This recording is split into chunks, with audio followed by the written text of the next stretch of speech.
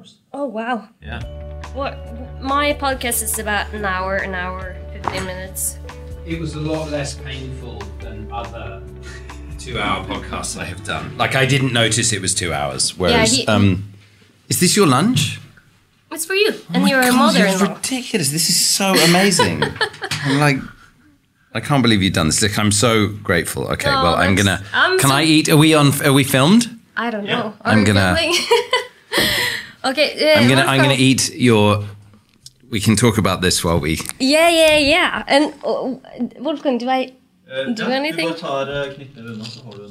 Sånn, okay. Dude, thanks for the coffee. No problem. Amazing. Okay. Så det bare å snakke seg inn i det sakte, men sikkert. Perfekt. Skal vi se. Du får litt sånn sol i ansiktet, da, men det får jeg ikke. Ja, det gjør ingenting. Du får en veldig fin. You have a nice glow when the sun is. Yeah, I get a nice glow from the sun. Yeah, the northern glow. Yeah. Dermatology must be very different in Norway, in Arctic Norway.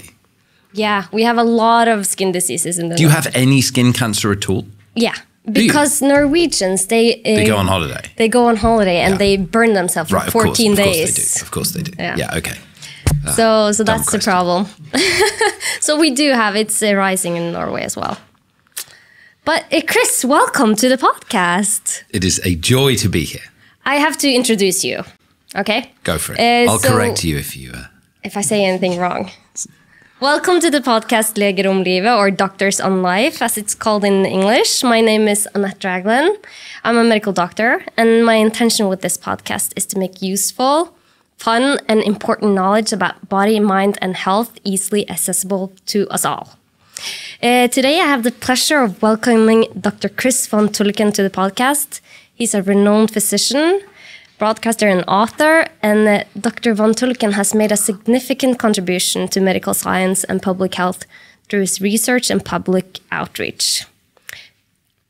Today we will discuss his latest book, Ultra-Processed People, Why Do We All Eat Stuff That Isn't Food and Why Can't We Stop?, which delves into the pressing issue of ultra-processed foods in our diets. Welcome, Chris. It's such a pleasure to be here. That was a lovely introduction.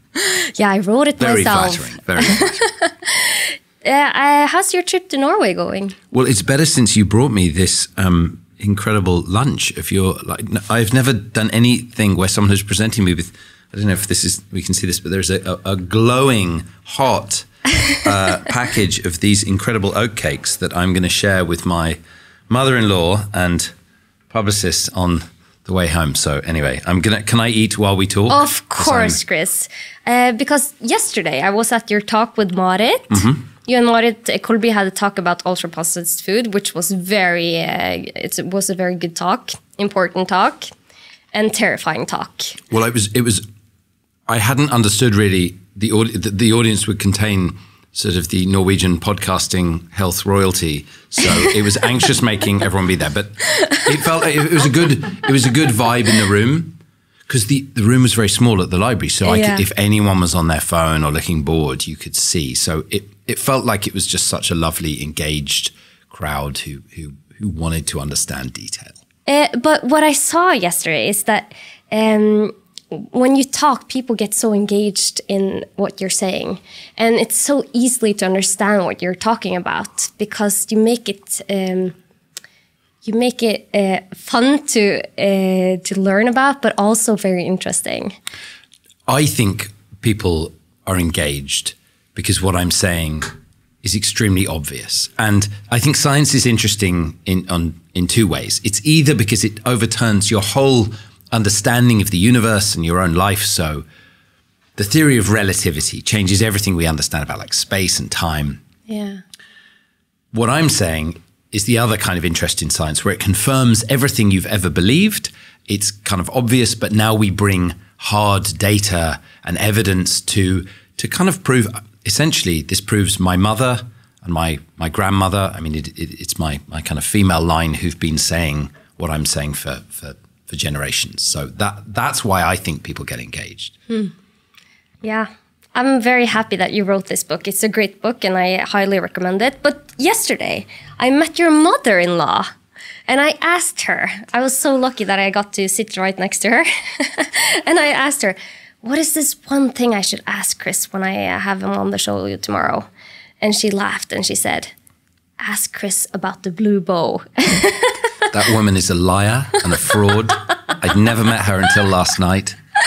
Look, I'm very lucky. I live with my mother-in-law. She's got a PhD in experimental psychology. She's also an ex-psychoanalyst, ex-Freudian psychoanalyst. Yeah. And she's just an incredible person. You know, she's a much better parent to my daughters than, frankly, me or her daughter are.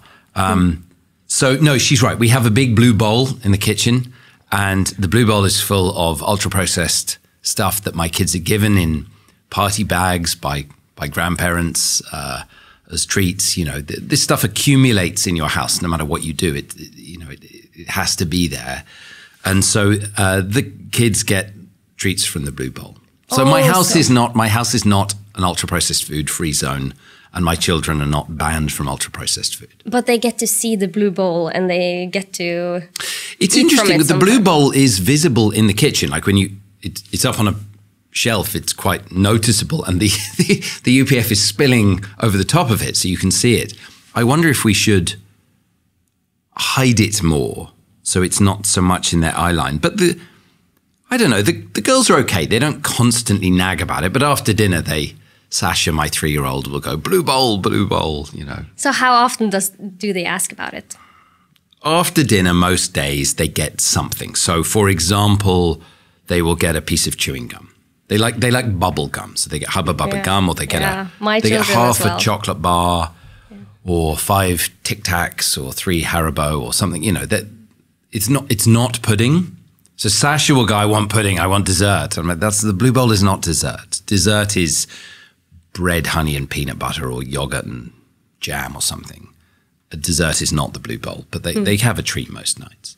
Okay, so what does your mother-in-law think about the blue bowl? Oh, I've never asked her. Well, what did she tell you? She was just laughing, and she had said, he's not telling people about the blue bowl. I think, I think I can say this. My mother-in-law has, I think she would say she has struggled with food, as I have, as many of us do for many years. And so I think she's a really positive influence in the household, where we don't make food shameful. We don't have, food is never banned.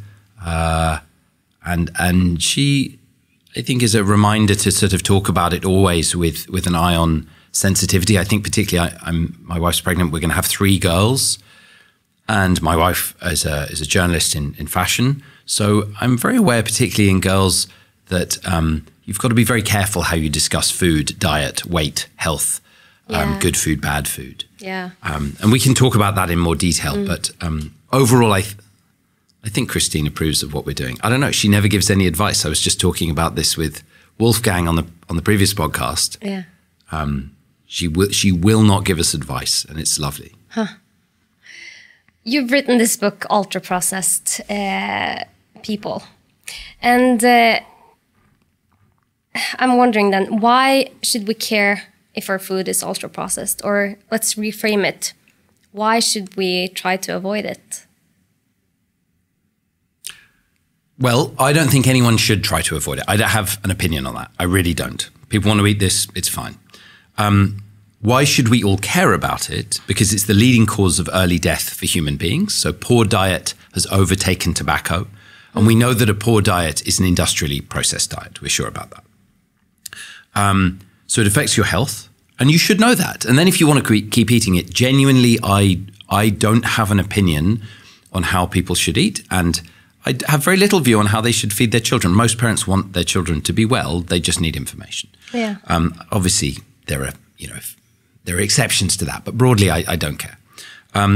We should all care because it affects the planet. So it's the second leading cause of carbon emissions, our food system. It's the leading cause of loss of biodiversity. Ultra-processed food is made of commodity crops. It's made of 4 things: rice, wheat, corn, soy, then some fats, palm, sunflower, and a few others, a little bit of dairy, and 3 meats: pork, chicken, beef, and maybe some fish. But that's it, really. It's got, 8, 9 species of thing go into it, of all the tens of thousands of things we could eat. these crops are grown at enormous scale, mainly in the tropics. We chop down forests in Indonesia to grow palm. We chop down forests in Amazonia to grow soy. And so it makes animals extinct, and it's going to cause changes in climate that will bring about food insecurity. So we all do have to care about this. There is another reason we should care, which is that food has a meaning beyond its need to sustain us and give us energy and be a building block for our physical construction. Yeah. Food is the substance that binds us to our community. It binds to our history, to our culture, and to people we love, and it is the thing we have in common with people.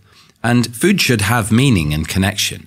These things are harder to evidence, but I think they are really, really important. We all know they're important. And when you eat foods that really have a completely different purpose to creating community and friendship and love and bonding you to people, when the purpose of the food is money and it's created by very large faceless corporations who really can't care about human health, I think we lose something very specific about our culture.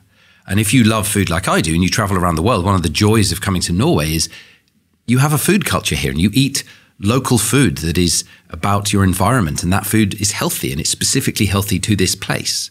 So there's a reason in Scandinavia you eat all this oily fish, because oily fish historically was the only source of vitamin D. It's the only thing you can eat. So you had to eat it. There's not enough sunlight to sustain vitamin D production. So you lose all that if you start eating the same food that we eat everywhere else. So it's a kind of detail, and it's hard to bring numbers to bear on that. But there will be a tragedy that if the restaurant chains and the brands that already feed so many of us, displace all our traditional food culture. But here in Norway, we eat about 50% ultra processed, or we buy at least 50% ultra processed, and they think that children eat even more.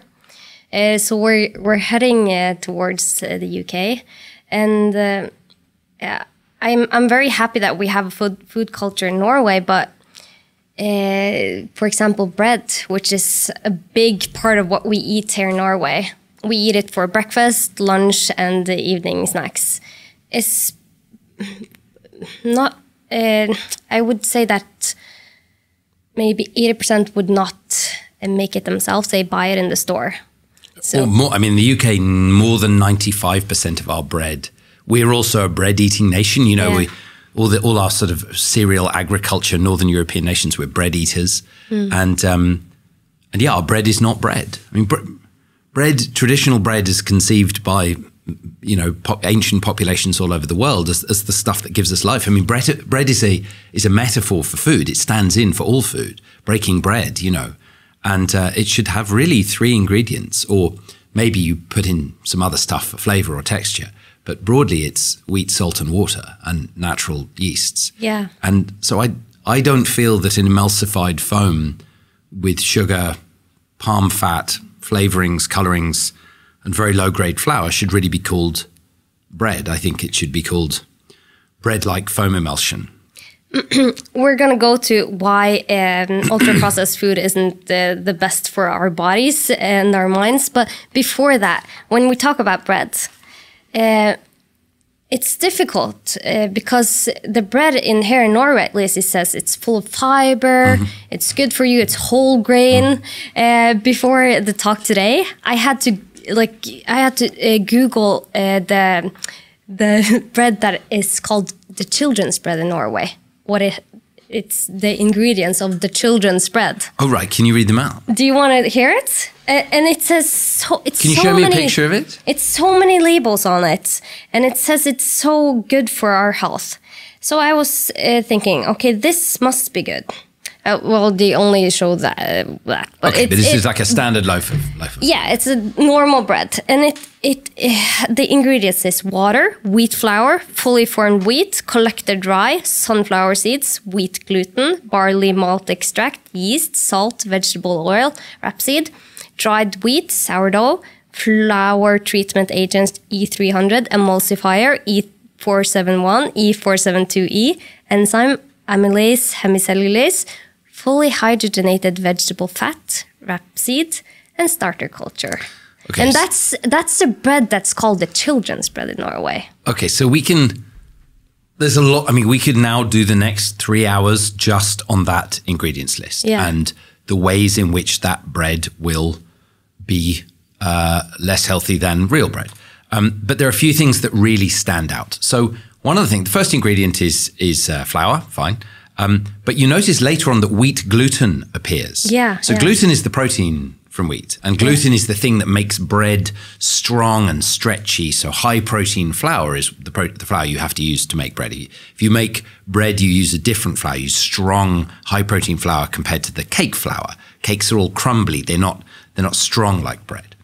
Now, the first ingredient is flour. It's very low quality flour. It's had the gluten taken out of it. It's been highly processed. They then back add the gluten to give absolute control over consistency. So the bread that you buy today, I'm imagining that bread has been available in Norway for many years.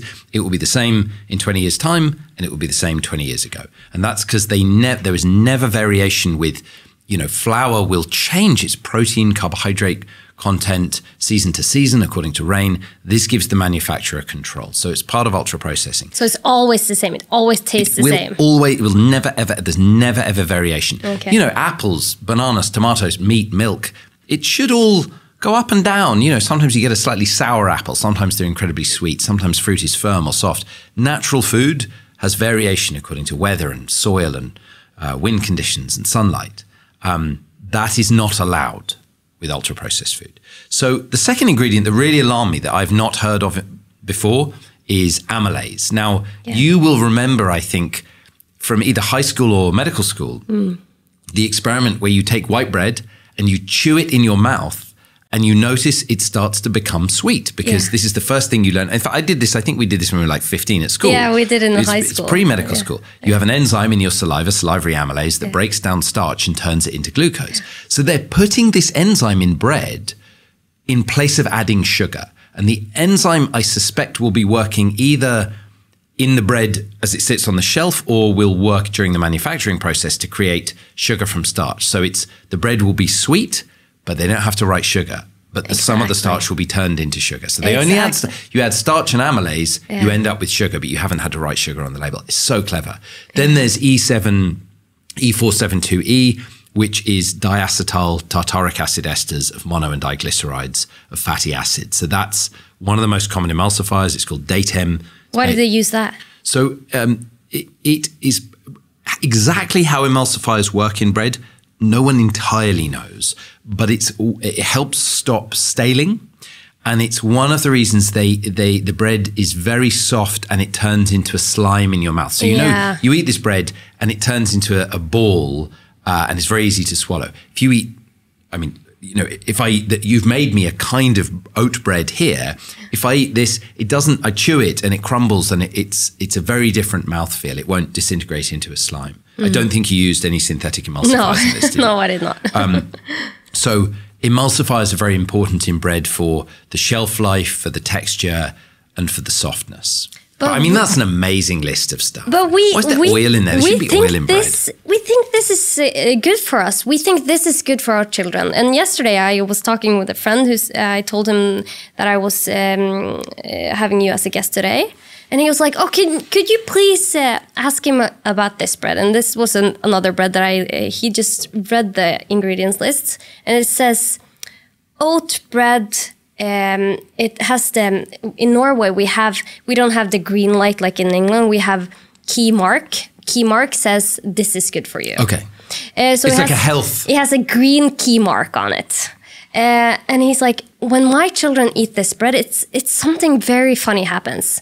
Because when they get the bread that I make myself, they eat maybe 1 or 2 slices. But my boys, when they get this bread, they can eat 8 slices in the same meal. Yep. It's amazing. So this is the point, is industry and the scientists that they pay say, Chris wants to regulate these healthy foods like this wholemeal bread. Now, some of these breads do contain whole grains. Whole grains are broadly associated with health. But we can put the whole grains in anything. You put whole grains in a chocolate bar, it won't make the chocolate bar healthy. You put whole grains in a chocolate breakfast cereal, it doesn't make it healthy. And if you put whole grains in an emulsified foam sugar loaf of poor quality wheat flour, it won't make it healthy either. So the experiment with the bread that's easiest to do is exactly what your friend has done, is give your kid a slice of bread, of sourdough bread or rye bread, versus a slice of supermarket bread, child's bread. Yeah. They will eat the supermarket bread much, much faster, like at least twice as fast. So I've done this with my kids. I've done it myself. And they will eat far more of it. Now, exactly how the companies are doing that, we know some of. We know that the bread is soft partly because of the emulsifiers, the flour treatment agents, the way it's cooked, the shelf life, the sugar, the oil makes it soft. So we know some of it. But the main reason the bread is soft is because it's been engineered over many, many, many iterations by brilliant scientists in the companies to be incredibly edible. The purpose of that bread that you showed me is not to nourish a child. It's not for children. It is to extract money and to get the kids to eat as much as possible. Because if you're in these bread companies, there's not big margins on food. The companies are obliged to the people that own them. They have to show that they're bigger this quarter than they were last quarter. They have to keep selling more bread. So the bread has to be very edible. That is the purpose of that bread. Whereas when your friend makes his own bread at home, his purpose is not to force to make his children eat 10 slices. His purpose is to fill the kids up and get them out the door to school. Yeah. What happens, you've talked about this before, but what happens with our satiety hormones like ghrelin and leptin? What happens? Does it affect the way we feel hunger and feel that we're full? So I did an experiment on myself where I ate ultra-processed food for a month. At a normal level for a Norwegian teenager or a child, I ate 80% of my calories. 80% ultra-processed food. Ultra-processed food. Mm-hmm. And we measured lots of things, but one of the things we measured was my hormonal response to a meal. And what we saw was that the satiety hormones at the end of the meal rise much, much less. So the short-term signals, there is nothing more boring in my view than satiety and hunger hormones. They're incredibly confusing. They all go up and down. There are long-term ones, there are short-term ones. It's very complex. So we measured a couple, we measured PYY. And what we saw essentially was the hunger hormones remained pretty high and the satiety hormones don't really change. And that was at the end of the diet. And that was in response to a standard meal. So what it seems like this food is doing is it's not just hacking your body while you're eating it. It's not just that when you eat a piece of ultra-processed food, you get a different hormone response. It seems to be affecting your hormone response to all food. So it's modifying the way your body responds to food. And we don't really understand why that is. I think one really interesting idea is that part of the project of ultra-processed food is there is UPF for every occasion. So as soon as you get up in the morning, you can have some for breakfast. You then have some as a snack on the way to work. You stop at the gas station. At work, you might have a biscuit, a snack before lunch. Then there's ultra-processed lunch. You're never satisfied, but you're also never hungry. And so the constant eating that ultra-processed food promotes may be part of the derangement. So it actually makes you just eat more. Yes. So the thing we are probably surest about with ultra-processed food, there's if we want to be sure of our hypothesis, there are several criteria we have to fill. We've got very good population data that the category of ultra-processed food drives health harms. And we've got these big studies, pretty robust. They're not perfect because no big data studies ever are, but they're the kind of studies that we use to link tobacco to cancer. And we've got lots of them. But to really say we're sure that the food is causing the problem, we then have to go, is it plausible? Have we got experimental evidence?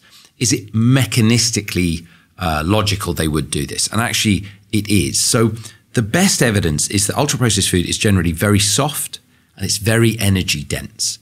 Now it's soft because humans quite like eating soft food. It's incredibly easy. So if you think of those products, wherever you are throughout the day, whether it's the soft bread, the breakfast cereal that turns into a sludge, the biscuits that crumble very quickly, the sandwiches you eat for lunch, all of it is soft. Even the UPF pizzas, the burgers, the crisps. I mean, you think of crisps as not being soft because they're hard, but as soon as you eat them, they dissolve in your mouth. You know, The softness means you consume calories at a rate your body can't keep up with. And we've known since the mid-1990s, we've done lots and lots of human experiments, that soft, energy-dense food drives excess consumption. Essentially, you've eaten 1,000 calories. I mean, if you think of a fast food meal, 1,000 to 1,500 calories, so easy to consume. You can eat that meal in less than 10 minutes. You know, it's and so fast. It would take 2 hours if you ate cabbage and broccoli. If you ate 2,000 calories of like a steak, if you ate a steak sandwich, so a piece of meat between pieces of sourdough bread with some salad on the side versus the same number of calories in a burger in a brioche bun where the meat's all chopped up and the bun's emulsified and you eat French fries, same number of calories, you know, it will take you a tenth of the time. Yeah. And there's all that social stuff that goes with food that you stop doing. So you don't release the fullness hormones. Now, the softness is important, but the energy density is really important as well. And the food, so we think of things like, a lot of ultra-processed food doesn't feel dense. There's like rice cakes or popcorn. It doesn't feel dense. It's per gram, it's incredibly energy dense because it's bone dry. So although a big bag of popcorn doesn't feel heavy, per gram of it, it's got a lot of energy. And this means that you are putting mainly the fat and sugar into your gut much, much quicker than your body is adapted to eat it. And we think that drives the excess consumption because you don't feel full. We think that's also what's driving addiction. So that's kind of one of the main mechanisms we think that ultra-processed food is driving weight gain. In terms of all those other health outcomes like cancers and inflammation, we have to look at other aspects of the food to point to why we think they're causing those problems. But we have really good, plausible evidence in every instance. So two things there. You mentioned addiction. We have to talk about that because I think a lot of people can see that they feel like they want more of it. They get cravings from ultra-processed foods. But before that, you mentioned that your body can't keep up. And I think that's a very important statement because you're giving your body something that it is not made for. It has never, ever been made food like this. And just humans are 300,000 years or something. We've never eaten this before the last 20 years, 30 years. So depending on when you start, yes. It hasn't been a big part of our diet for more than 4 or 5 decades in the States and less in Norway. I mean, in Norway, you haven't been eating it for too long. No, we haven't. So our body can't keep up with it. It doesn't understand what happens, but it gets all these pleasure hormones and we want more of it. And a lot of people feel like it's their own fault when they can't stop eating it. Because we have free will and we can decide what we want to eat whenever we want to eat it. So many people that I meet in my patient office, they say that I just don't understand why I can't stop eating it. I know it's not good for me. The self-stigma is so big. And in fact, the people who argue most against... So I've been very clear when I in my book, when I talk on podcasts, willpower is not a part of this discussion. It should not be a part of a policy discussion. It has no role to play. People who gain weight do not have less willpower than people who do not gain weight. They have genetic differences driving different food motivations. The argument against me is often from people who live with excess weight because they feel like the evidence of their own life is they are weak-willed because they pass a restaurant or there are biscuits on the table and they end up eating them. I would say if people are listening may feel skeptical about this. They may say, well, you know, I choose not to eat the biscuit. They could also choose not to eat the biscuit. To get inside the head of people who have genes for obesity is fairly easy. You have to imagine that you're thirsty and there is a bottle of water on the table in front of you. Now, you can resist that water for some time, but eventually it becomes impossible not to drink the water, or your entire psyche is on the water because you want it so badly. And that is like being inside the brain of someone with genes for weight gain. And I know that because I have those genes. I've been tested by lots of colleagues who studied the genetics of obesity. I have all the genetic risk factors.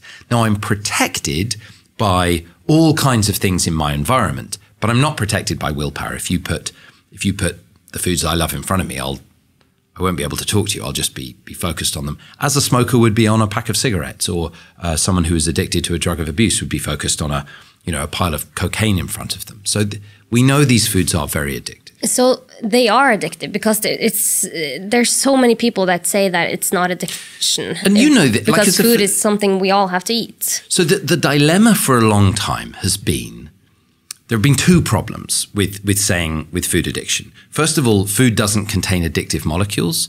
Now, some people say that sugar is addictive. I don't think there is much evidence for that, in terms of, if we have a bowl of sugar on the table here, neither of us want to eat the sugar. If you put sugar in water, it becomes less delicious, not more delicious.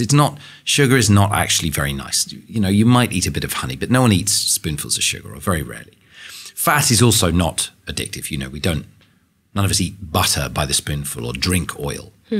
Now, if you mix fat and sugar, a little something happens. But if you mix olive oil and sugar, or rapeseed oil, or lard, or butter and sugar, it's not very nice. And again, no one really does it. To drive the addiction, you have to wrap up your sugar-fat molecules in a special package with texture, flavor, color, branding, a clever box, an elaborate shape, a concept, flavor enhancers, salt, acid. There's a whole set of processing, we call it ultra processing, that drives the addiction. In the end, the molecules that give you the reward are the fat and sugar, but they have to be put in a package that delivers them correctly. And this is true for almost all addictive molecules. So if you think of nicotine, we think of nicotine as the addictive molecule in a cigarette. The only format in which nicotine is addictive is an ultra-processed cigarette. So if you have tobacco paper and crushed up tobacco leaf with accelerants, with lots of the delivery devices used by tobacco companies, that's what drives addiction. Traditional tobacco is used in indigenous communities in North America in the pre-Columbus era. They weren't all addicted to tobacco products. Chewing tobacco is not very addictive. And nicotine gum is not addictive. Nicotine gum we use to treat addiction. And we see the same for methamphetamine, extremely addictive when you snort it or you smoke it. Methylphenidate is a drug we use to treat children with attention problems. You can go through almost every drug of abuse, and the speed of delivery is incredibly important. So ultra-processed food is taking molecules that are rewarding but not addictive. This has fat and sugar in it. It is not addictive. It's delicious, but I can sit here without. It's not irresistible without craving it. These are quite good, but let's leave that to one side. It's when you wrap them up in a rapid delivery package, that's when it becomes addictive. And the food companies know this. So that's kind of the light science of addiction. If anyone's in any doubt, the way we diagnose addiction, this, it's not complicated. You ask people questions, and you really only need one question. And the question is, do you find that you continue using a behavior or a substance that is harming you mentally, physically, or socially, in spite of knowing it's harmful and in spite of trying to quit it? And if the answer is yes to that question, whether it's alcohol, tobacco, gambling, sex, then you may have an addiction. And you can ask some more questions, but we don't need to put people in brain scanners to diagnose addiction. So anyone listening can work out, have they tried to quit food and that they think is harming them, and have they failed? And if that case, you have an addiction. But the problem here is that most people know that smoking isn't good for them, or gambling, but most people don't understand that the concept with ultra-processed food, it's a difficult concept, or more difficult to understand than nicotine or gambling. The most important thing that the tobacco industry did to slow progress, because the scientific community knew that cigarettes caused lung cancer in the 50s. And yet effective regulation took 6 decades, 60 years. Yeah. The tobacco industry, their most important product wasn't cigarettes, it was doubt. It was confusion. Yeah. So they set up this tobacco research group and they said, look, we're going to study this. We're worried, we're not sure, and that's the state I think people are in. The confusion is around, I keep reading these articles in the paper that say that the whole grain UPF bread is actually good for me. Yeah. Well, who produced that? Who's the scientist quoted? They're always funded by industry. So I think people find ultra-processed food quite a simple concept to grasp. I think that's why Marit Kolbe's work here has been so successful, because I think intuitively people are like, oh yeah, long, weird chemical ingredients wrapped up in plastic kind of sold to me by some giant corporation. It doesn't feel good. I think people grasp it quite quickly. Our parents told us it wasn't healthy. Our grandparents, when this food first appeared in the 60s and the 70s, they were worried about it. Yeah. So I think people do get it. The confusion comes from literally industry-funded scientists in the press going, oh, how could processing be harmful? Yeah. Humans have been processing food Exactly. for over 1 million years. Exactly. And the complexity of that is they're completely right. I agree with those scientists. But we're not talking about processing. We're talking about a set of molecules and technologies that are brand new that, as you say, we've never encountered before in our past. But like Marit Kolby, she's done such an important job here in Norway. She meets a lot of resistance from even the government, saying that it's not the ultra-processed food that's the bad guy here. It's the fat, it's the sugar, it's the way people eat their food. It's everyone should have a choice. There's a lot of resistance here. I mean, let me see if I can do this briefly. The people who go, oh, the problem is high fat, salt, sugar food. Well, we can dismantle this argument in several ways. Like that food is a problem. Humans of kind of my age have for a long time been able to gain weight if they're wealthy and they eat home cooked food. Yes, there have always been men in their 40s who get big. Henry VIII, our King of England, was big. Yeah. We're not very interesting. That's not the population health problem. The population health problem is with children and the fact that 60% of people are now living with overweight. So overweight people, it was people who live with overweight, it was 2 to 5%. Now it's 60%. So that's what's caused that. In Norway, 23%, only 23% of men, adults, are normal weight in Norway. Really? So it is. So 67%. I always think of, so in Norway, the weight goes up very quickly. You are still tall in Norway, but I think we will see you shrink. We haven't been introduced to it as quickly as you were. I mean, we've been eating this for a long time, so we see stunting in British children. They're this much shorter. They're like 9 centimeters shorter than Norwegian children at the age of 5. Okay, so if you put a class of Norwegian 5-year-olds next to a class of British 5-year-olds, you'd be like, oh wow, those kids look a year younger or more than a year younger in the UK. So, but is that linked to ultra-processed foods? Yes, yeah. Give me your competing theory. I've Genetics, migration. So people have said, you have shorter populations migrating in the UK. No. The epidemiologists control for all this. We know it isn't an influx of people from nations where there's more malnutrition. It is not that. It's diet. What else affects height? I mean, I didn't ask you this, Air pollution, maybe, a little bit, sure. Poverty, perhaps. Bad housing, yeah, maybe. But no, height is determined by diet, really. And so it is. One of the arguments used by industry is going, well, you're taking calories away from people who are hungry, who don't have money. And it's like, no. The poorest people in both our countries still, almost the poorest people everywhere in the global north have access to excess calories. The issue is not calories, it's that the excess calories go hand in hand with malnutrition. Yeah. So we see the overweight and the stunting in the same bodies. That's the issue. So when you say it's fat, salt, sugar, you say, well, look, we have had, in Norway, in the UK, we've had fat, salt and sugar on our kitchen tables for 100 years. They've always been cheap. Even people without much money have always been able to afford fat, salt and sugar at home. Where was all the childhood obesity 50, 60 years ago? It didn't exist, even though we had all this fat, salt and sugar. It's the ultra processing. It's when they're combined by industry into a packet that you can afford, that's aggressively marketed to you with a health claim, with the excess flavoring, with the emulsifiers, with the texture changes, with the softness. In these perfect formulations, we all know that if you're a cook, you can make fatty, sugary, salty food that's disgusting. It's not nice. You have to get the ratios perfect. Yeah. You have to add the acids. You have to get the flavors, the texture, the look of the thing. It's very hard to do this cooking. It's science. It's science, right. And the companies are good at it. So it is, the other thing we know is that in many traditional diets, so we've got very, very good evidence that traditional foods that are minimally processed are extremely good for you. all the traditional diets we've ever studied. Fish diets in East Asia, Mediterranean diets, vegetarian diets, South Asia, Arctic diets that are mainly protein and fat, extensively studied.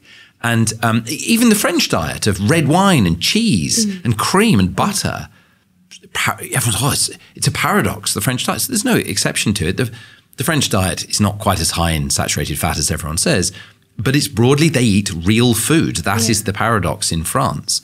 And the only diet that we've ever studied that brings negative health outcomes, aside from certain forms of malnutrition, is an industrially processed diet. So there is no other category of food. There are two categories of food we've got evidence for. Real traditional whole minimally processed foods are good for you, and ultra-processed food is bad for you. There is no evidence that perhaps someone will write in and point me to a paper I've missed. There is no other definition of unhealthy food that has any evidence at all. We have evidence for nutrients, fat, salt, sugar. I broadly agree with that evidence. I think sugar does drive excess weight. Salt drives heart harms. Fat drives cardiovascular disease, excess saturated fat. Okay, I believe all that. I'm not trying to throw all that out. But I think the ultra processing, the marketing of that stuff is what really is the big problem.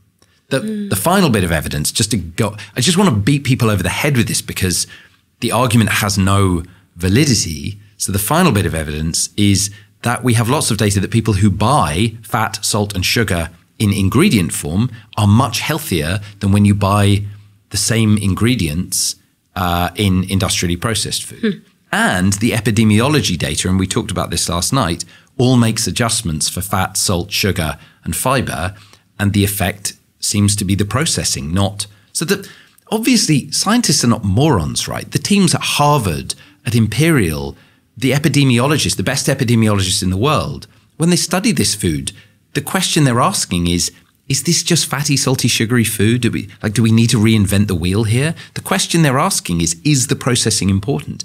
And so my PhD student did an analysis of this, and he looked at all those statistical adjustments in a big systematic review that we published together, and he showed that in every single paper, almost every paper, they make adjustments for the nutrients, and they see the effect remains the same. It doesn't matter how much salt, fat, or sugar you're consuming when it comes to outcomes like early death. What matters is if they're in ultra-processed form. Now, I'm not saying that fat, salt, and sugar play no role, but I am saying ultra-processing is really important. Industrial processing drives excess intake. How the food is made. But you've mentioned some risk factors by eating ultra-processed foods. Addiction. I've read your book, and could you give us a list of what ultra-processed food is related to now? I'm now eating your minimally processed cake. Hold on. My roll that I just made for you, and your mother-in-law, I thought she was here. I got an email from Jarl saying that she would be here, so I thought, she needs some food. Her. Yeah, maybe. She hadn't told you about the blue bowl. So we have good prospective evidence that ultra-processed food is associated with dementia, anxiety and depression, cancers, death from cancers, especially bowel and breast cancer, I think, inflammatory bowel disease like Crohn's disease, cardiovascular disease, strokes, heart attacks, metabolic disease like type 2 diabetes, weight gain, obesity, and early death from all causes. So that's what the prospective big study data shows. And if you start to ask, well, why? Well, we've got the softness, the energy density. Then we can look at the additives. We've got emulsifiers, non-nutritive sweeteners, modified starches, and we've got quite good evidence. They seem to be harmful in lots of ways. And then we've got the most important thing is this engineering process where this food is not produced with there is no incentive in the production system to care about human health. If you make food that immediately poisons people, then you get in trouble. If you make food that drives weight gain, there is no penalty for the food companies. In fact, they get a reward because people buy more food. So the big problem is this testing of the food. You know, if you were a food company and you're making your oat thing, so you used eggs, butter, oats, banana, Okay. yeah, So the first thing salt. I do is be like, okay, this is a nightmare. We can't keep making this. We can't afford the butter. We can't afford the eggs. So we'll put in an emulsifier. We'll put in some palm fat.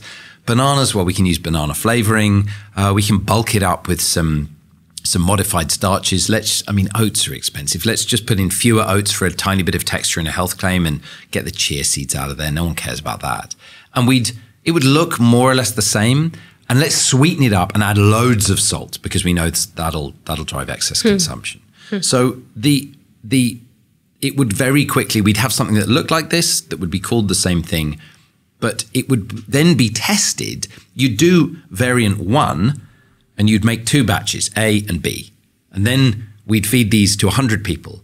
And the thing that everyone I spoke to in the food industry confirmed is that the thing we measure is, do they eat this one quicker than they eat this one? And if this one, which has, I don't know, some slightly different flavorings, a bit more salt, or this one has a bit more sugar, if this is the one they eat quicker, that's the one we put on the shelf. But next year, we're going to make a new one. We're going to make variant C. Now, this one, we've got a slightly different emulsifier. So we've hacked the price down, but we've added some more maltodextrin. We've got that amylase in there, so it's sweeter.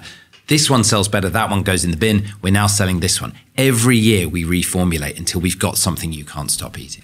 So this thing you have made has thousands of measurable properties, from its mouthfeel, its viscosity, the shear forces, the texture, the flavor, salt, pH, like thousands of things. You haven't optimized any of them. You've just made food. The food company, every one of those 1,000 properties will be absolutely dialed up to 11 until I cannot stop eating it. But Chris, this is... It's not a conspiracy. It's just how companies work. It just sounds so terrifying because I'm thinking about the children that are growing up right now and eating so much ultra-processed foods. I remember in medical school, there's a moment I will never forget. I asked there was a professor in gastrology, and she was saying that before she diagnosed ulcerative colitis and Crohn's disease, inflammatory bowel diseases, 3 times a month. And now, 20 years later, she diagnoses this 3 times a day. It has exploded. There's an epidemic of cancer in young people. Yeah. And we're just going, there's a whole load of stuff about Western life. We just go with the diseases of Western life, lifestyle diseases. And we've sort of gone, well, I don't know, Western life, we got clean water and some stuff, so I guess we just have to accept all that. I don't see why. Like, if you have gastrointestinal disease, it is extremely likely that it is being caused by the stuff you put in the gastrointestinal tube, kind of obviously. But they get the message that the food has nothing to do with it. I mean, what we have is this, one of the things that some of my critics go, they go, well, the emulsifier evidence is all in rats and mice. Yeah. It's not quite true, but a lot of it is rats and mice. And rats and mice aren't people. And that is true. But when we test drugs, remember, if the drug works in rats and mice and lowers their blood pressure or makes them live longer, we can say, but rats and mice aren't people. We do need to test it in people. If the drug kills the rats and mice, we go, we better not give it to the people. So the risk-benefit analysis changes. If it does the rats and mice harm, that should be enough evidence to go, well, we probably don't want to give it to the people. Exactly. And food additives... And not the children. Right. I mean, why is the burden of proof on you, me, Marit, like this small team of people who have... I mean, there's no money in any of this. I can't get funding for we do get funding for our research from the government and things, but I can't get funding from a big food company in the way that other people can. So why is the burden of proof on me to prove that synthetic emulsifiers are harmful? We don't need them in our food. The burden of proof should be on the companies. Of course, I won't accept company evidence, so that evidence needs to go through a stringent regulator like the European Food Safety Agency, or, it should be like drugs. The companies should pay for it, and an independent body should scrutinize it. I hope we will be there in a couple of years, but it will probably take 20 years. It took 60 years with tobacco. Yeah. I feel with food, people feel gaslit. Do you have this expression in Norway where it's like the companies are turning up and down the lights and saying that nothing's happening? And we have been sold now, since the early 80s, even in Norway, you've been sold this food that's like, in the 80s it was low fat. We all kept gaining weight. In the 2000s it became low sugar. we all kept gaining weight.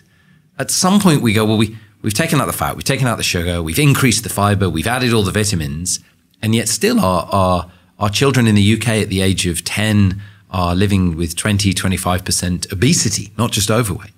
So at some point we have to go, oh, there's nothing else much we can do to the food. It is clearly just the industrial production. So we know, you say that we have enough evidence to say that ultra-processed food is correlated now with so many causal. of like, the... I think we can, at some point, we can mince around and go, well, it's strongly associated as a category of food. Yeah. Ultra-processed food causes negative health outcomes. Like now, dementia, anxiety, depression, cardiovascular disease, metabolic disease, weight gain, early death. I think, so you may remember this from your epidemiology training. There are these things called the Bradford Hill criteria. So when we say, so if we notice smokers get lung cancer, it could be the cigarettes giving them lung cancer, but smokers also buy lots of matches. So people who buy matches get lots of lung cancer. So is it the matches or is it the cigarettes? Well, the epidemiologists can do some of the work and figure out if it's the matches or the cigarettes, but it's actually quite hard to work out if it's matches or cigarettes from the population data. Yeah. So then we go to the next stage, which is we say, have we got experimental evidence? Like, could we imagine how a match could cause lung cancer versus a cigarette could cause lung cancer? Then we go, well, we know what's in the smoke. In rats, it causes cancers. We know those things in cells are carcinogens, and you are inhaling the smoke into your lungs, whereas the match is kind of out here. So it's probably the cigarette, not the matches. So at some point, we never proved that cigarettes caused lung cancer, but we satisfied these Bradford Hill criteria of, the association is strong and consistent. It's graded, it's dose dependent. The more ultra-processed food you eat, the greater the harms. It's plausible and it's backed up by experimental evidence. And once you've satisfied those criteria, which we have, you go, okay, it's causal. So why aren't the governments in every country now labeling ultra-processed food like they're doing in some countries in South America? In very simple terms, because of food industry influence, because the food industry, you remember the annual marketing budget of one of these companies is more than the entire operating budget of the World Health Organization. So the companies have huge power. The companies fund scientists on your government panel. I'm not sure of this in Norway. I understand there has been an investigation that may reveal that some of the government scientists have relationships with industry. In the UK, there are 15 scientists on our government scientific advisory committee on nutrition. Half of them have past or present links with food companies that make ultra-processed food. One of them works inside the food industry. He's the industry representative on the committee. Why do you have a food industry scientist inside your regulatory committee? It's insane. You wouldn't have a tobacco company scientist sitting on a government committee about tobacco policy. You wouldn't have an oil industry scientist sitting within, well, you might, but you shouldn't. So the industry control the charities that make policy. Our British Nutrition Foundation sounds so credible, doesn't it? How the British Nutrition Foundation, they're a body dedicated to helping the population, the public, and policymakers create evidence-based nutrition policy. They are majority funded by companies like Coca-Cola, McDonald's, Nestle, Danone, our big supermarkets. Oh, that sounds so scary. It sounds so difficult to do anything about. But for the listeners... But we did it with tobacco. Oh, sorry, for the listeners. Sorry. Yeah, so because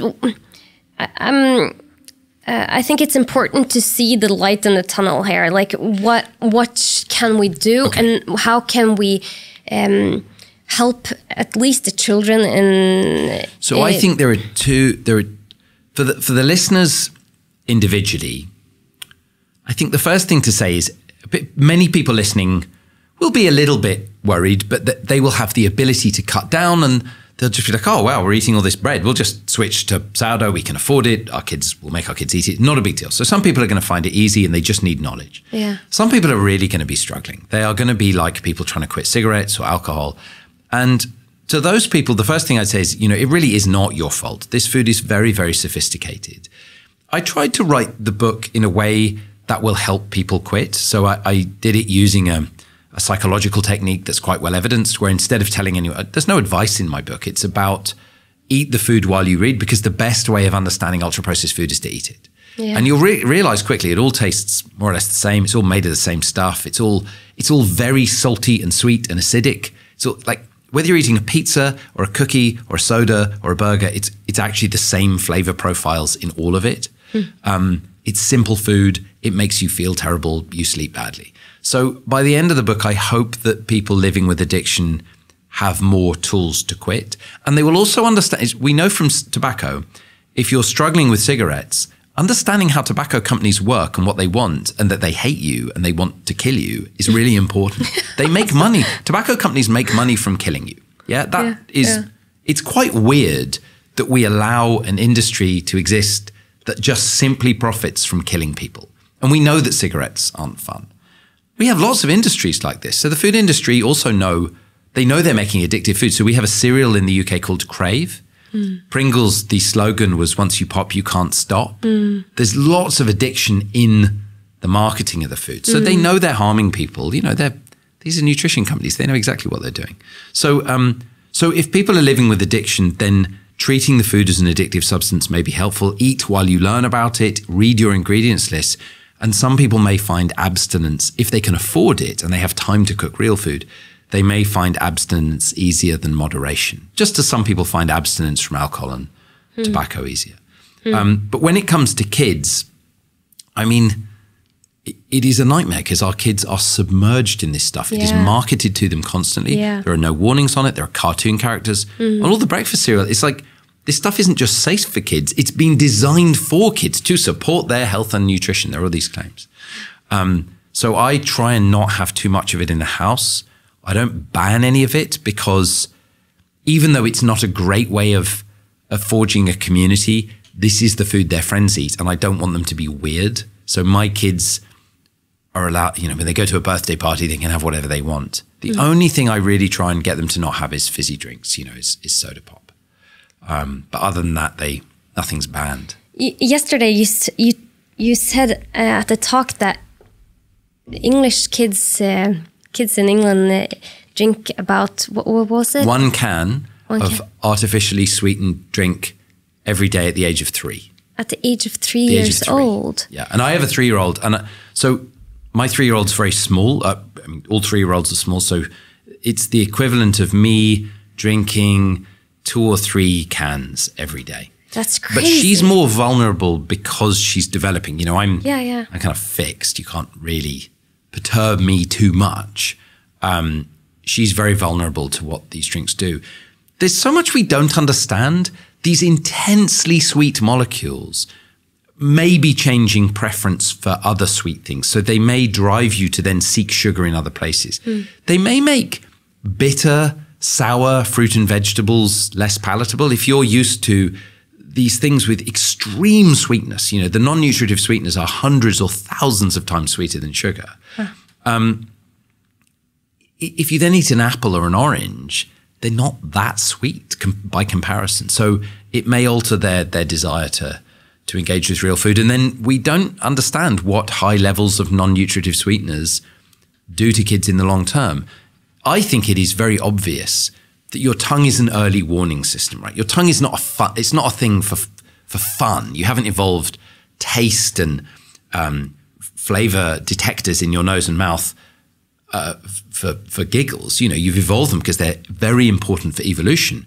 Your smell is the first warning system about food because it tells you remember what happened last time you ate this food. If I put delicious food that you've had before in front of you now, you would feel physiological changes in your body. We don't understand them very well. You start secreting digestive enzymes, you change the hormones in your blood that modify your blood sugar and your fat metabolism. You'll start salivating, you know, your stomach starts churning. So smell is the first thing. When you put food in your mouth, immediately your body is assessing how bitter is it, how toxic is it? Because all food contains, especially plants, contain toxins that your liver's going to have to process. How sweet is it? How much sugar am I going to have to deal with? How much fat have I got to deal with? What's the protein content?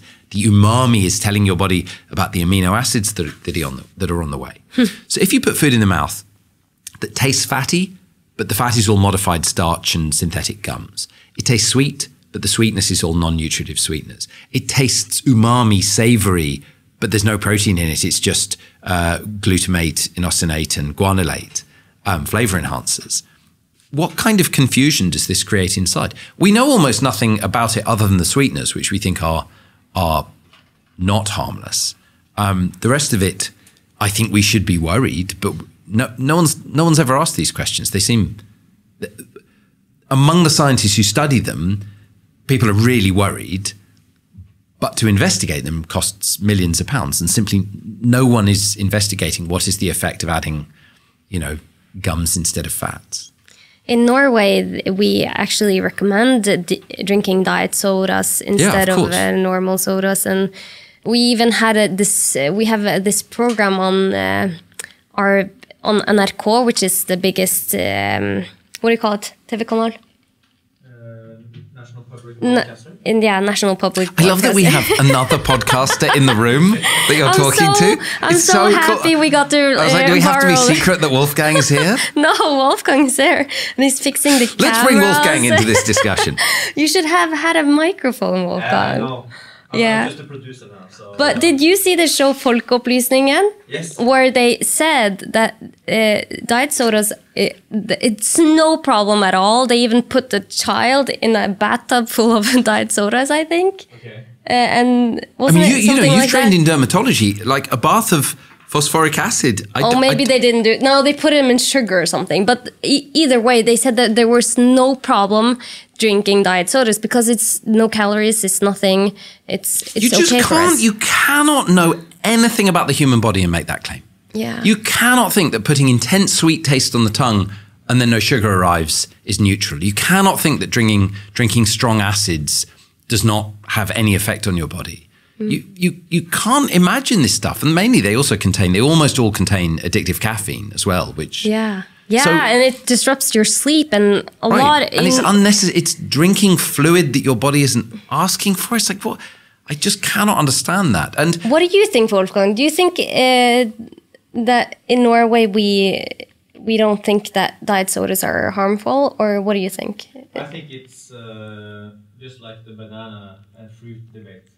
If we find something comforting that we can substitute our the evil stuff like Coke and soda and chocolate and everything, and we found like a health alternative. We stick to that and we believe in, and we trust that. We want to believe it. So that's the solution for our sweetness craving, I think. Yeah. I think. Yeah. I mean, there's a discussion about, are they more harmful than sugar sodas?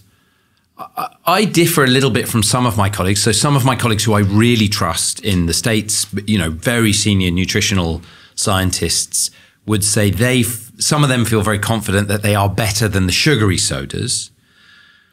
I feel that we know what sugar does. We know how it harms us. And I would probably... We know the ramifications of it now. I would probably rather my kids drank a sugary soda than an artificially sweetened one. But I think both, what we know is that the sugary ones are harmful, and I feel like the non-sugary ones are about as harmful. They might be. I think if someone said, I strongly feel they're a little bit better, I'd be like, okay, I buy that. I don't care. They're both equally harmful. Yeah. And the problem is that people think that there's one harmful and one not harmful, and that we can drink it as water.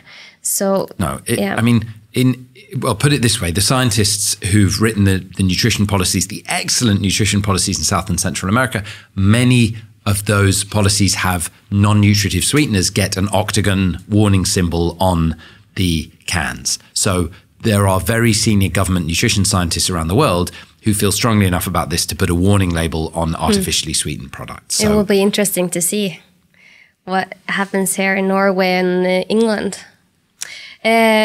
Before, you're a very busy guy, and I'm so lucky to have you here, and I'm so lucky that I got to borrow Wolfgang V's office today, studio. But yesterday I posted on my Instagram that you were coming, and I asked if someone had questions. Oh, did you? And I got probably 300 questions, so we don't have time to go through all of them, but I wrote some of them down. Can you send them to me on...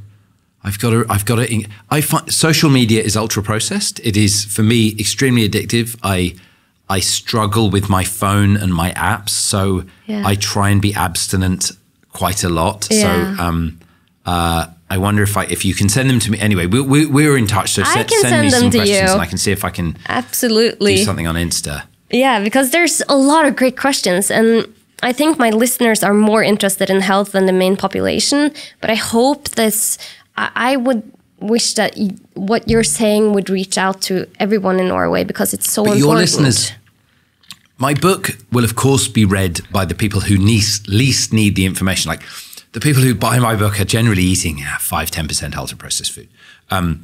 But those people are the campaigners, they're the activists. They often have resource, power, the ear of politicians, they have influence. And so they often spearhead policy change. So I'm happy to speak to kind of all levels so that you can, because you need this structure to change. And anyway. But I feel like a part of my heart is always with my patients, and a lot of my patients would not get this knowledge if they hadn't gone to me as a medical doctor with their health issues. So I wish that this information was highly available for everyone, and that's my purpose, to make it as available as possible. But I've seen in my practice so many times people getting better from all kinds of diseases when they change what they eat. And I even tracked 10 people for half a year, just seeing what happens to people when they don't eat ultra-processed foods. They eat whole grains, they eat vegetables. What happened to them after 6 months? And it was incredible to see. Like one of the participants, she had a very, what do you call alvorlig? What's alvorlig? Serious kidney problem. And she got so much better from her kidney failure. Oh, Marit picked me up on this last night. I forgot to mention they are associated with kidney disease as well, for reasons we don't understand, I don't think. Yeah, and I could see month by month for her.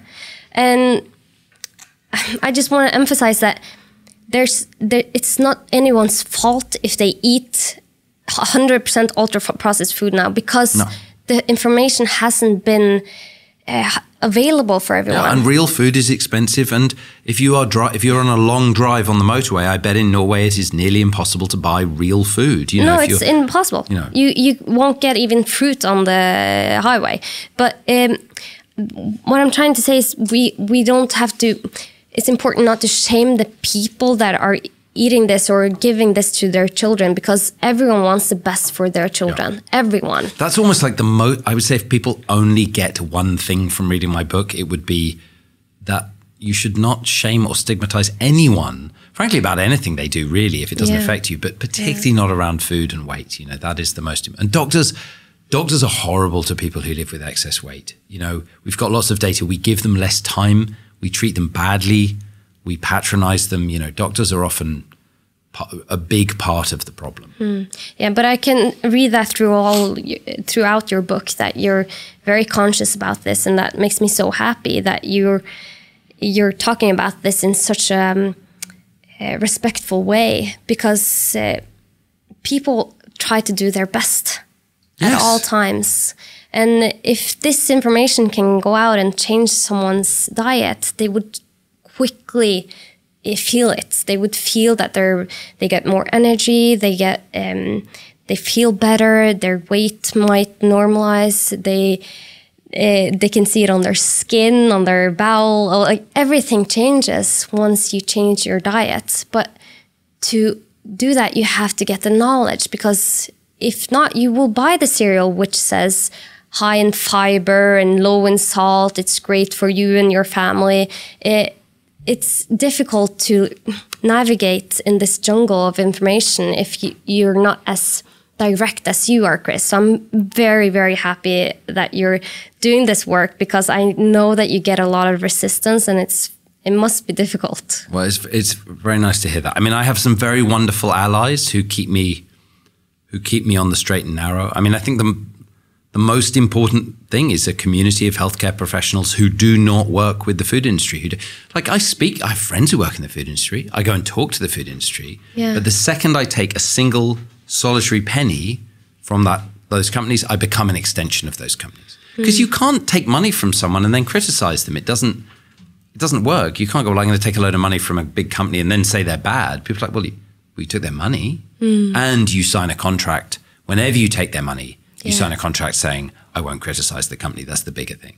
Oh. So there is a real problem in the UK. There are very few media doctors, people like you, or all our UK equivalents to you have, maybe not all, but most of them have relationships with companies that make ultra-processed food. Yeah. They have podcasts that are sponsored, they're investors, they front brands, they produce products, you know, and that they are the biggest problem for me because they are so respectable, and people look to doctors more than, you know, rightly or wrongly, more than almost any other profession. As you know, we've signed an oath saying we will tell the truth, we'll look after our patients.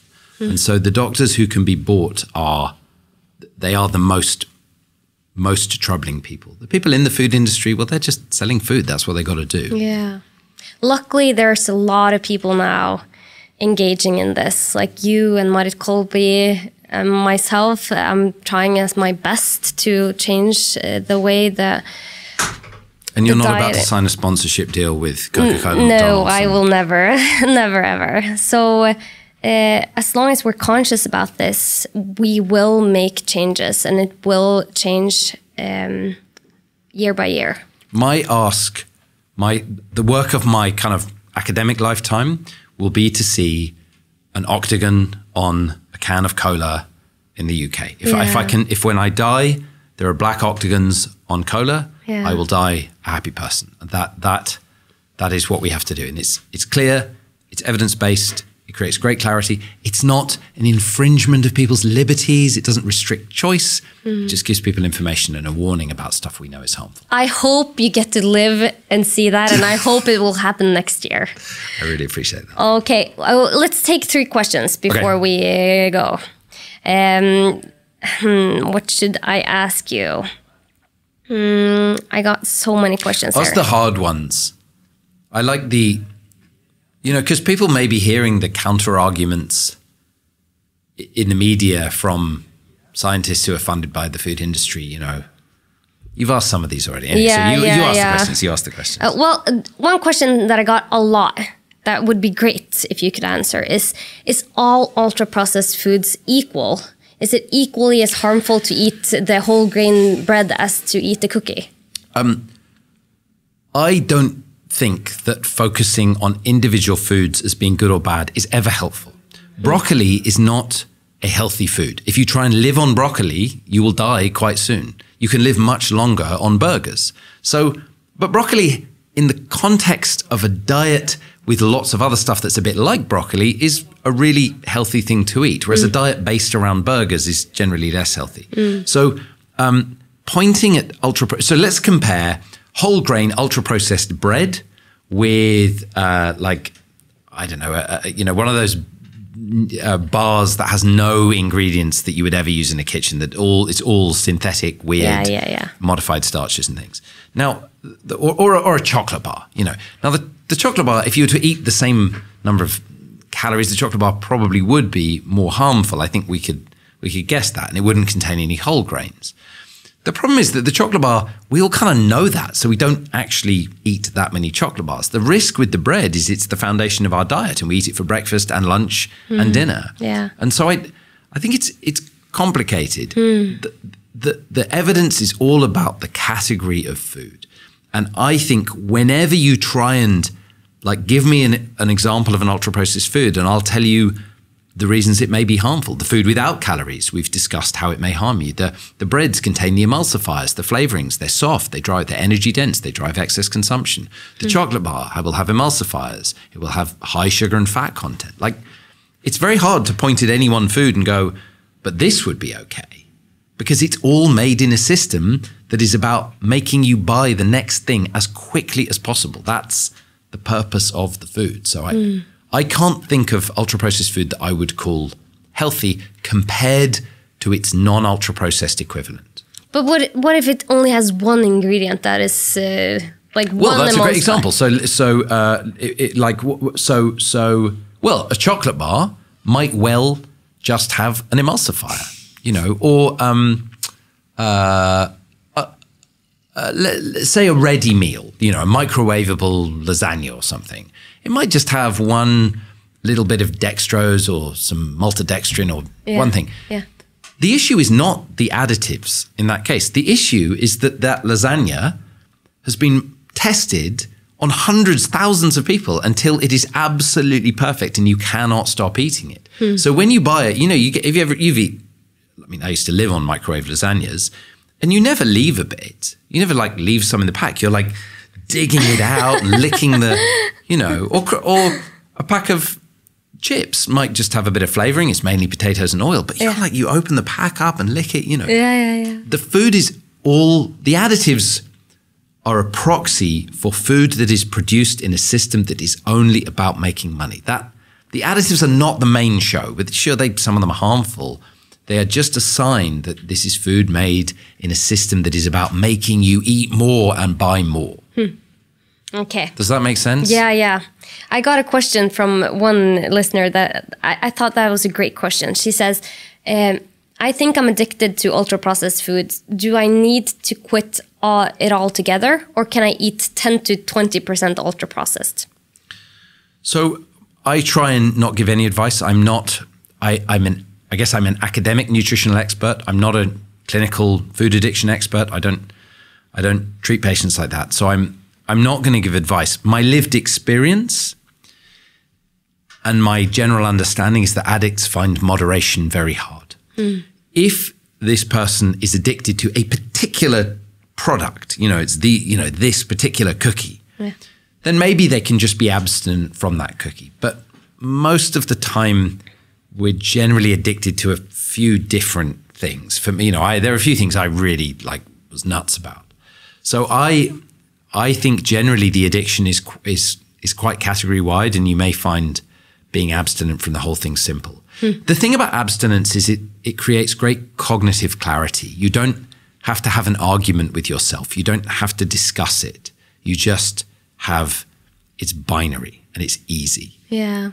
So that's my experience. But I think if this person is asking the question, they are 95% of the way to solving the problem, because if you first stage of all addiction treatment is recognizing the problem. If you have insight, you are, you know, so far down the line toward getting help, getting treatment. And addictions are all complex. You know, I lived with an addiction to UPF, but it was never driving ill health. My brother in the States, in different circumstances, you know, was really eating to excess. So sometimes we can manage our life, and then we need to sort our life out, and then the addiction will clear. We'll stop smoking or drinking. But what did you do? Because you did a 30-day trial, and you could see on your MRI scans that... Yeah, but what my MRI scans are very hard to interpret. We haven't scanned loads of people eating UPF diets. We don't really know what would happen to children. They resonate with an idea of addiction, but I had this very weird experience of midway through the diet, talking to colleagues in Brazil, I stopped wanting the food. They flicked this switch. So a lot of people find with addiction that you can suddenly switch. How do they switch that? So this, and I said this to Wolfgang as well, but I'm happy to repeat this, because if I can do this on your podcast to someone who can't afford the book, it's going to annoy my publicist Jarl there, but I would rather someone was helped than bought the book. They said to me, it was a scientist called Fernanda, and she kept saying to me, it is not food. Food is about nourishment, love, community. That's why you make it. This food is about profit.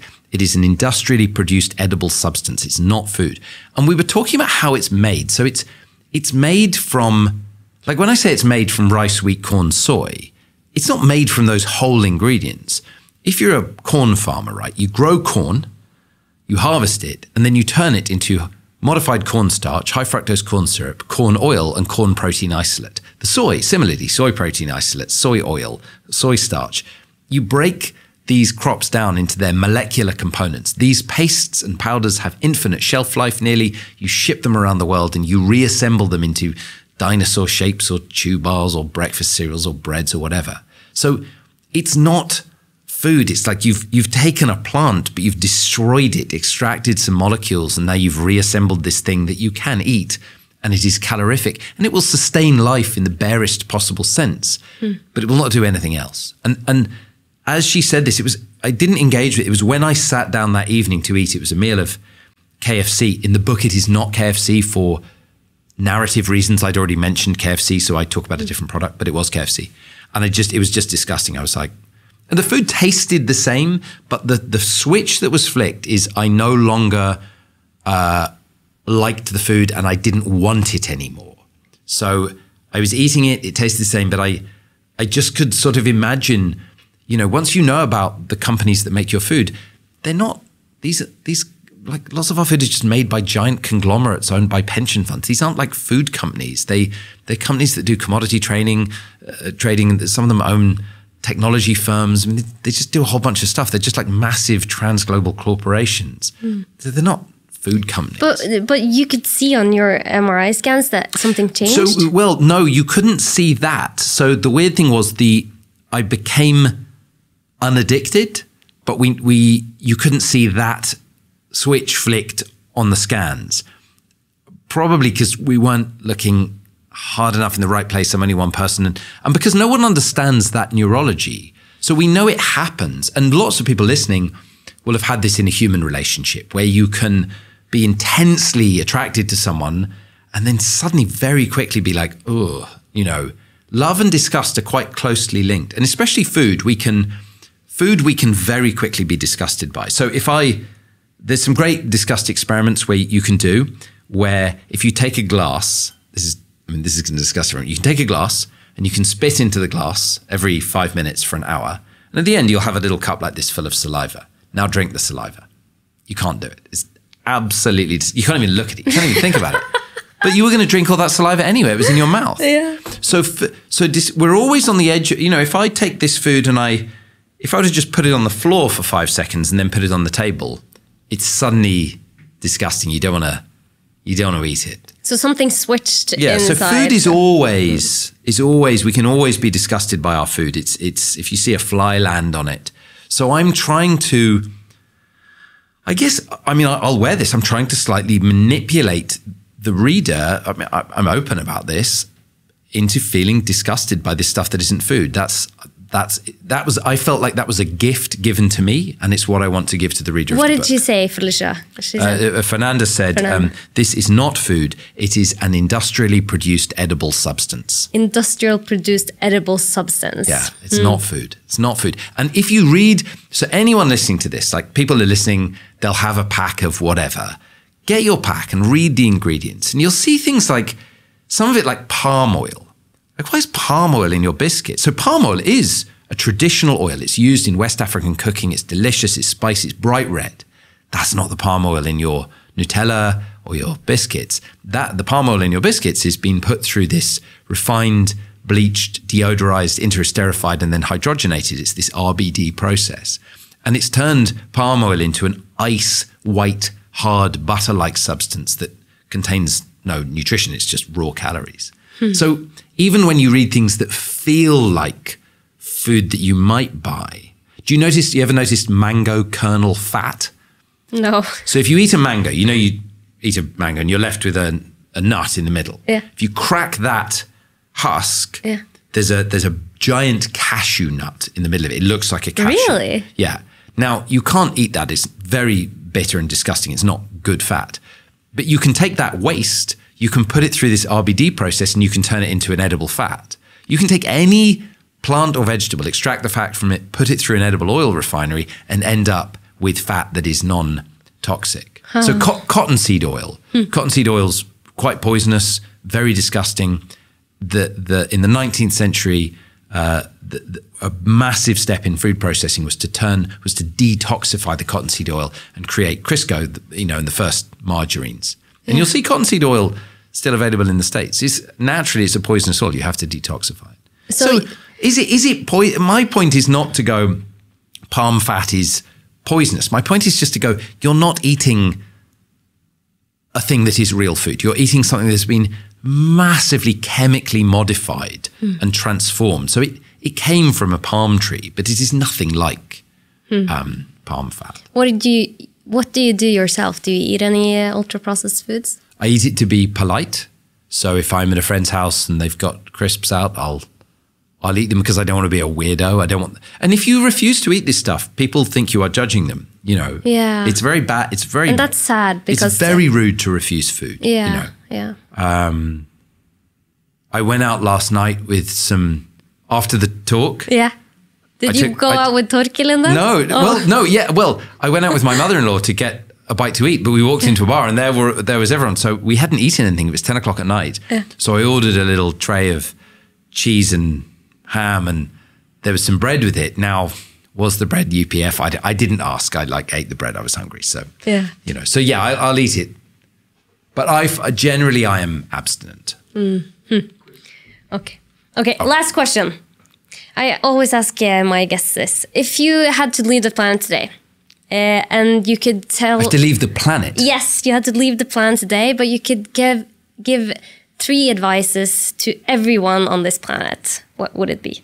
When you say leave the planet, you're going to kill me. I'm going to be dead. I'm going to be dead. Or you had to move to Mars. Oh, I don't want to give any advice. I refuse to give advice. I will not give advice. I would ask people to ask some questions though, and maybe I would say that we do need policy change. So I think what I would say is I would want to change the structure of the environment. So my 3 policy changes, and I guess maybe this is a form of advice, is it should be as unacceptable to take money from a big food company as it is to take money from a tobacco company. It perhaps should be forbidden if you are a charity or a government policymaker. That's one. The next thing is we should have warning labels on unhealthy food. I don't really care how we define the unhealthy food. You just should have warning labels on unhealthy food. We all basically agree on unhealthy food. You know, it doesn't matter. You call it ultra processed, high fat, salt, sugar, industrially processed. There's great agreement. And I guess my final thought is if I'm killed today, there are a lot of people who are really struggling with their food, and many of them are kids, and those people are shamed. And they suffer terribly. And I think on my travels around the world as a physician, I've just seen kids really, really suffering, and we see it in the UK. And I would just say to those people, no matter what you think about your willpower, you know, this is not your fault. This food is engineered by geniuses to drive you to eat more and more of it. And so it is not your fault. It is the food, and we must change the food environment. Thank you for saying that. Where can my audience find you? Oh, on Instagram, I guess, at Dr. Chris VT, on Twitter. But I'm not there all that often. Yeah, I guess those are my 2. I'm not on TikTok or Snapchat. That would be, I don't even know. Yeah. And the book is out in Norwegian now. The book is out in Norwegian. Buy it in Norwegian. Buy it in Norwegian. Ultraprosessert. What was it in Norwegian? Ultraprosessert. Hvorfor spiser vi greier som ikke mat, og hvorfor klarer vi ikke å stoppe? Ultraprosessert. Hører de det? Yeah. De hører han, Jarl. So buy it. I highly recommend it. I've read it in English. You can read it in English, in Norwegian. And if you have any questions for me, please send me a message on Instagram or Facebook. I read them all, but I can't answer everything. But if there's something you want to say to Chris, say it in the comment in the Instagram, because there I read everything and respond. And if you I will try and respond as well. I try and avoid Instagram, but I have to engage with Instagram because Instagram is nice and people go there for good information. So I got to try and be there. Yeah. And if you think this talk is important, send it to your loved ones, because I think that if more people get this information and this knowledge, the change will happen sooner. So thank you so much for listening. Oh, and thank you, Chris, for being here. I'm so grateful. I'm so grateful for Wolfgang borrowing us the studio. Thank you. I was impressed that we didn't repeat too much. I think it was quite a different talk. It was lovely. Really? Yeah. I was worried we were just going to do it all again, but no, it was very different. Oh, that's good. So you can listen to Chris on Wolfgang's podcast as well. Okay, thank you. Bye. Bye.